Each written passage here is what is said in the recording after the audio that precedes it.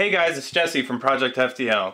I wanted to make a video today and show you something that I've been working on that I've actually wanted to do for a while with the FDL-2, and that is make a web app for it. Now the original FDL-1 was actually on a turret base, and you used a web app to control the turret and to actually fire the blaster as well. Now that the FDL-2 is not on the turret base, we kind of don't need the web app for the same purpose as the FDL-1. The FDL-2, being completely designed to be a handheld blaster on the field, actually has some extra features such as rate of fire and burst mode and things like that that the FDL-1 didn't have, that a web app could actually make use of pretty well. So first I actually want to talk about what is in the FDL-2 and what was in the FDL-1 as well, and that is the particle photon. That's this right here. Now I've talked about this before, but this is a microcontroller that's very similar to an Arduino, except that this chip right here on the photon has Wi-Fi built directly into it. So the Wi-Fi allows us to connect the FDL-2 to a Wi-Fi network, then using a web page or a web app, not even a native app on your device, but an actual web page, you can control certain operations on the FDL-2. So now that a few FDL-2s have gone out the door and are in customers' hands, I'm starting to hear feedback and understand the demographic of customer that I have for the FDL-2. One of that is a parent who buys an FDL-2 and is maybe sharing it with a younger child, you know, somebody 8, 9, 10 years old, where the parent's going to be using it a decent amount of time, but sometimes a small child may be using it. In that case, you actually want to cap the velocity that the FDL-2 is capable of. This way you can still use the knobs and whatnot to control the FDL-2, but the high speed on it may not be as fast as the FDL-2 is capable of. The other situations that a web app might be usable for are fine-tuning the mins and maxes of what these knobs mean, and adjusting maybe the different number of shots in each burst fire. Alright, so before we get too far and before I show you the app, I want to show you something on the photon on the back of the blaster. If you normally turn the blaster on, you'll see that this LED on the back of the blaster lights up white, and it kind of breathes a little bit. The white means that the program is executing on the photon, but it's not currently hooked up to Wi-Fi, and it's just kind of running free of Wi-Fi. If we then jump this connector up here, which on the FDL-1 there was originally a switch for, and now I assume you may only want to do this occasionally, so it doesn't need to be a switch, you can just kind of jumper it. So as soon as I do that, you can see that the light starts actually flashing green. Flashing green means that it's trying to find a Wi-Fi network, and once it flashes blue quickly and then turns solid but breathing blue, it means that it's actually attached to a Wi-Fi network. And just so you know, that Wi-Fi is actually my cell phone right now. I have the FDL-2 tethered to the Wi-Fi of my cell phone, and then the cell phone is connected to the internet through its normal data plan. So this being the case, I could actually do this out in the field where there is not a Wi-Fi network around. Or obviously you could hook it up to your Wi-Fi in your house or wherever you are. So the web app is very much in a prototype stage right now. It is not the most aesthetically pleasing thing in the world, but it gets the point across, and it'll kind of show you what I'm getting at. So when you first start the web app, you're asked to your username and password. So this actually logs into the particle cloud. So the photon is technically an Internet of Things device, meaning that it connects to a cloud system that is up on the internet, and all of the photon devices talk to this same cloud. And then if you want to control the device, you talk to that cloud, which then talks down to the actual photon device. It is a really cool framework that Particle has put together, and it's really exciting. I'm a real big fan of the Internet of Things. So technically, an FDL-2 is an Internet of Things device. So I'm going to go ahead and I'm going to log in. I'm going to do this off screen because, no offense, I don't want you guys to know my actual email address. So when you log in, what it's actually going to do is reach out to that particle cloud and try to determine all of the devices that you have claimed on that particle cloud. I actually have about 5 or 6 different photons and an old core and stuff that don't show up on this list because none of them are actually connected to Wi-Fi at this point in time. So this FDL-2, and this name could be totally different when you first set up these photons. It tends to give it kind of silly names like mutant turtle or things like that. But I renamed mine. It's just called the FDL-2 because this is my FDL-2. So if I click on this,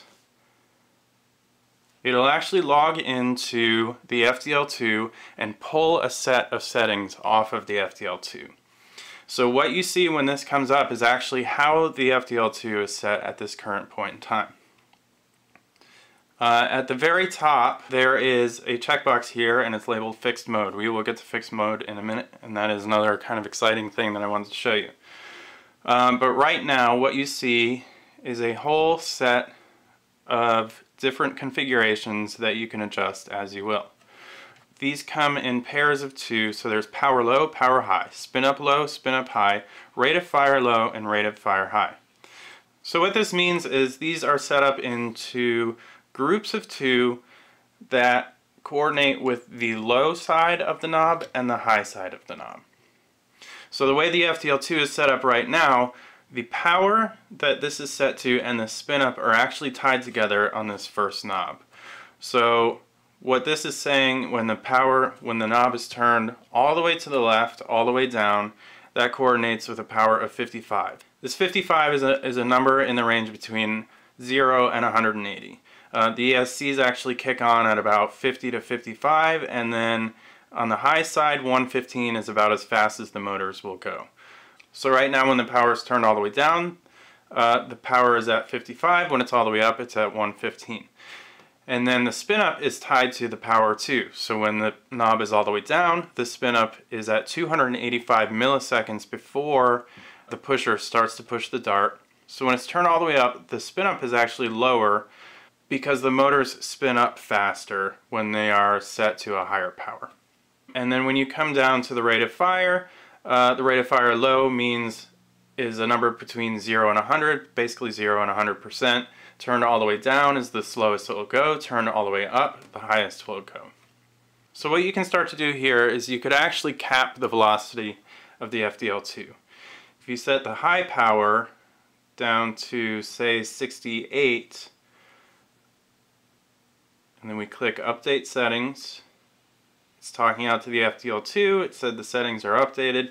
Now, when you turn the blaster all the way up,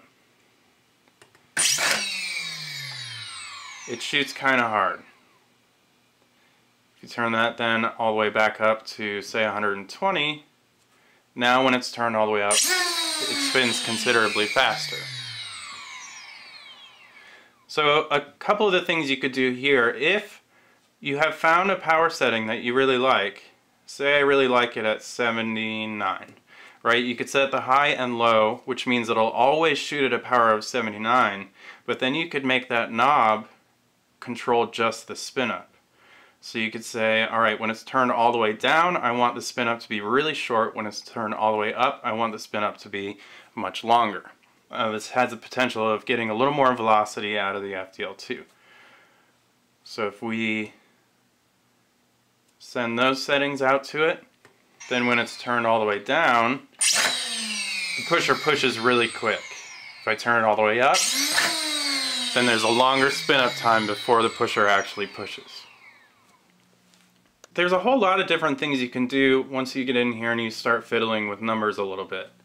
If you wanted the knobs to turn the opposite direction, say you wanted clockwise to actually be turning it down as if you're pulling the knob away from you, then you could switch these and you could say the power low, I want it up at a higher value, and then the power high, I want it at a lower value. That'll effectively reverse the direction that you need to turn the knob. But right now let's talk about fixed mode for a second. So if I click on the fixed mode checkbox, so what this is going to do is it's going to put the FDL-2 in a mode where the knobs on the side actually do nothing. You're setting exactly what you want your power and spin up and rate of fire, and even the number of shots in your burst. So the purpose of that is this. If I shut down the FDL-2, I unplug the trigger and actually pull this board out. I have a little jumper wire that I've made here that I can plug in replace of the board, and then plug the trigger wire into that. And then I printed off a different cap that could go on here.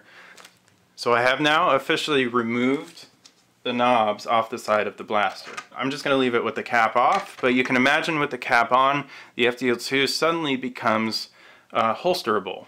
Before, when anybody asked me if the FDL-2 could be holstered, I kind of had to say not really, because you have knobs on the side, and if you put them in a holster, the knob position would change and you would get unexpected results. This way, if you know how you want to use your FDL-2, or if you want to futz with it while you're on the field while it's in Wi-Fi, you can just put the cap on the side, and then you don't have to worry about your leg rubbing on the knobs and changing their values or anything.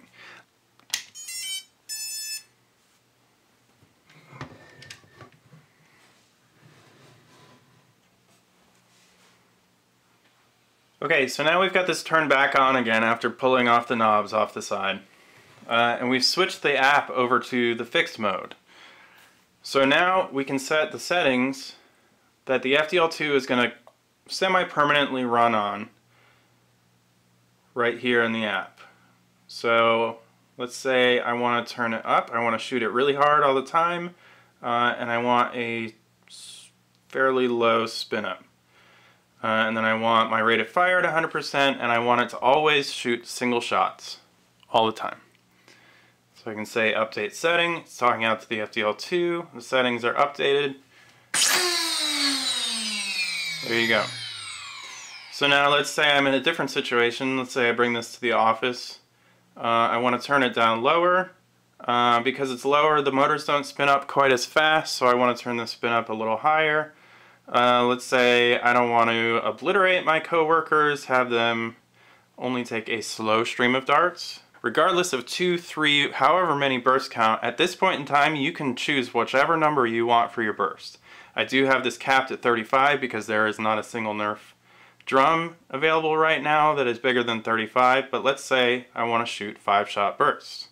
I can send the settings to the FDL-2, and now it is at a moderate speed with a decent sized spin up, about half the rate of fire, and a 5-shot burst. There you go. So I think this really opens up the operation of the FDL-2 to being very, very flexible. And there's a lot of things that can be done with this app in the future too. Let's say you wanted to completely change what the knobs actually do. Let's say you wanted the back knob to be your power instead of the front. You know, I can have that done through the app and then tweak the code on the FDL-2 a little bit and really make the operation of the blaster as flexible as possible. So thanks for watching. As always, if you guys are interested in the FDL-2 or any of the Project FDL stuff, go to Facebook and search for Project FDL. Like that page, it's where I do most of my announcements all the time. My shop right now is currently down because I just fulfilled a bunch of pre-orders. I want to exclusively support them for the time being, but I will make an announcement when it's back up on Facebook. Also visit projectfdl.com, and if you would so kindly subscribe to my YouTube channel as well, that'd be awesome.